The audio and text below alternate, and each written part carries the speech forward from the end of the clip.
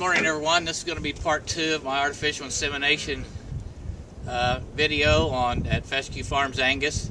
And before I start, just let me say, the way I do things may not necessarily be the way that you would see many other internet versions or from ABS or Genetic Horizons. It just happens to be the way I do things. Just want to put it in video format so that you would know. If you remember the first episode, I showed you the AI equipment that I use. Today, what I'm going to show you is how I prepare the semen. And then the last video, I'll show you the actual steps that I go to get that cow bred once I've got that semen loaded up in the gun and ready to go. So, as before, one of the things I've said that you can warm the semen up with devices. It costs about $140 to plug in to 110 or battery operated. I'm going to use my thermos. And what I've done is I've brought from the house, which I always do, is a thermos of hot water. So my steps from this point is I've done this enough and I'm going to get pretty close. I'm going to put my hot water in my thermos.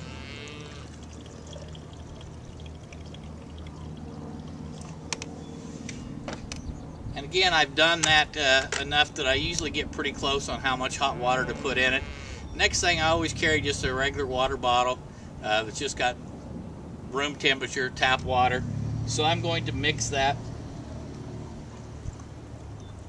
in the thermos.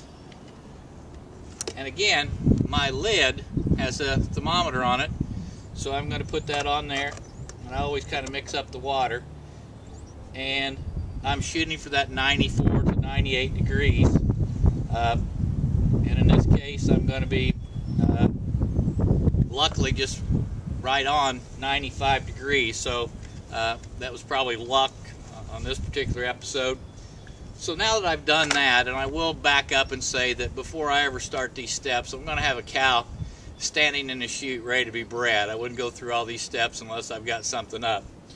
So the next step, I would decide which bull I'm going to use, and I'm going to get my AI tank to get the straw semen out. So I'll go through that real quick, and I'm going to take the particular bull out of the semen tank, and I'm going to drop it into the thaw water.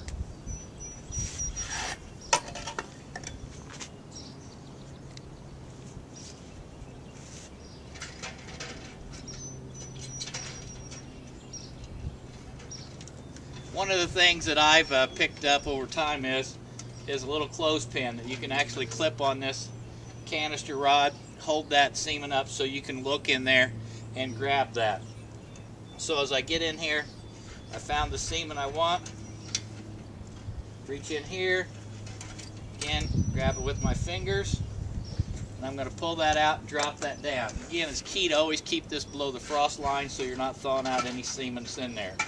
Immediately going to return that and put this back in the tank and close up my tank. The next thing I'm going to do is I'm going to get one sheet of paper towel to dry off that straw semen. I'm also going to get several sheets of paper towel. I'm going to stick that in my pocket, and that's what I'm going to clean the back side of that cow off. My sheaths are in these containers. So I would open this up, and I would open it up and get a sheath ready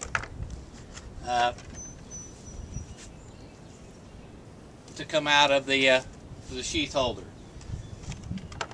Next thing I'm going to do is take my insemination rod, and one of the things about this, you want that temperature to be as close to the 94 to 98 as well. Outside today here in Indiana, it's about 59 degrees or a little colder. So this has been in the barn, so this is going to be way too cold. So simply by friction, rubbing that underneath my arm or down around my knees with my blue jeans, I can warm that up. Is there science to telling what the temperature is? One of the things that I've always been told is if you hold that up against your cheek and it feels warm, it's probably the right temperature. So in that case, it's warm. So I've held it up there. I'm going to keep this under my arm, ready to go. The other thing that I'm going to get ready is I'm going to have a glove ready to breed the cow. I'm actually going to put that in my other pocket. So now that my semen is hopefully thawed out at this time, I'm going to take my single sheet of paper towel, And again, I try and keep this out of the sunlight. It's going to be a little different situation today. I'm going to dry this straw semen off completely. You know, with our water nowadays, with chlorine and all the chemicals in it, we want to make sure we keep that clean. Double checking that it's the right semen. I'm going to use my straw cutter. I'm going to cut that off as quickly as I can. Put this in my sheath, and again, different guys have different methods of putting those in. I just go ahead and put it into the blue. I'm going to place this in my gun. And in my case, I wrap this back up in a paper towel. You can put it under your arm, down in your shirt. I usually just go right inside my belt line, and I've got that ready. So hopefully that semen's going to stay warm. In my case, of course, you would roll up your sleeve.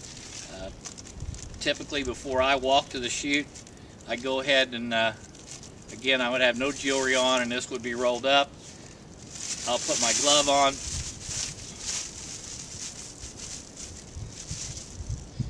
And I will use my lube to lube up good as I walk to the chute, and that way I don't have to carry all those items with me.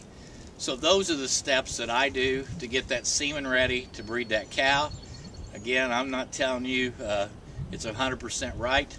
It's a method that we've used here with quite a bit of success.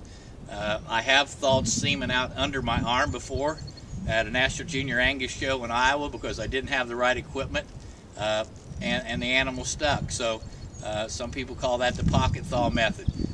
So there's many different ways to do this, but I have the semen ready to go to the chute to breed the cow. Thank you for watching episode 2.